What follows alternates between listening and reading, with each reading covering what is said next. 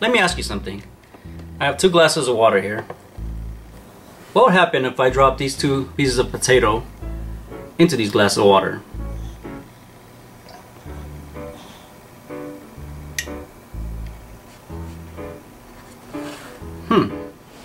One sinks and the other one floats. Why is that? Well, this glass of water is pure water and this is sugar water. And it all has to do with density. Density is the measurement of how solid something is. Or in more geeky terms, the density of a material is equal to its mass divided by its volume. 2 objects made of the same material have the same density, even though they may have different masses and different volumes. That's because the ratio of the mass to the volume is the same for both objects. Confused yet? The density of material depends on its temperature. The general relationship is that density decreases with increasing temperature. This is called thermal expansion.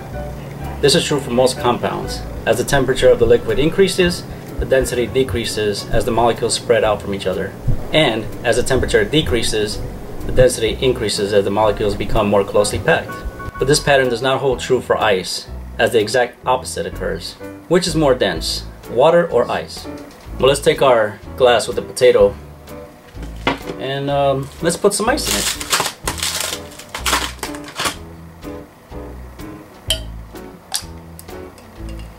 Well, as I'm sure you knew, the ice floats. Even though the mass remains constant, the space or volume that it takes up also changes with temperature.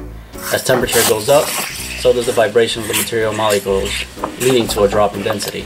All substances, including water, become less dense when they are heated and more dense when they are cooled. So if water is cooled, it becomes more dense and forms ice. So today we're going to do an experiment called the density tower.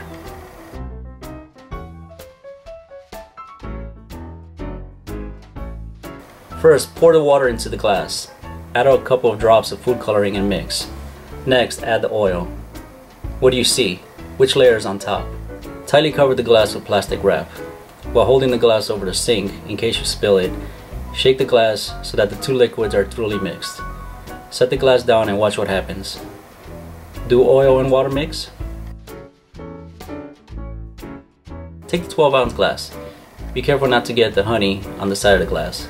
Pour the honey into the middle of the glass. Pour enough honey in to fill the glass about 1/6 of the way up. After you have added the honey, tip the glass slightly and pour an equal amount of dishwashing liquid slowly down the side of the glass.